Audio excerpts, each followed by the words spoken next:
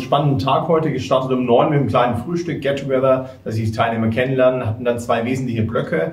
Heute Morgen großer Teil Impulsvorträge, heute Nachmittag World Café. Heute Morgens waren es 3 Themen. Eingangsvortrag von Katrin Kronberg, IT BMW, über die IT-Journey von BMW seit 2015, langfristige Entwicklung und das aktuelle Thema BIS, DevOps.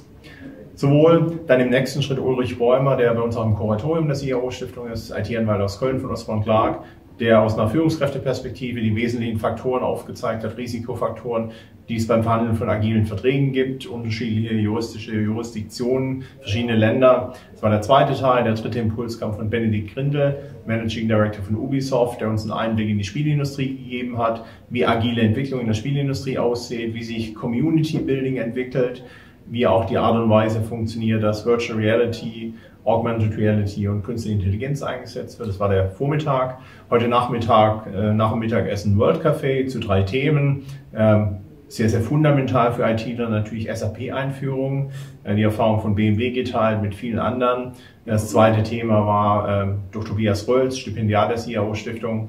Das Thema Digitalisierung im Unternehmen, wie setze ich Strategien auf, was sind die Erfahrungswerte bei der Umsetzung und last but not least 3 Vertreter aus der Zivilgesellschaft, Timon Haas, Katharina Peranitsch und Stefan Peters von Better Place Lab, die mit den Teilnehmern eine Facette aufgespannt haben zur Frage, inwieweit IT-Führungskräfte nicht auch eine Verantwortung haben, die Digitalisierung der Zivilgesellschaft voranzutreiben.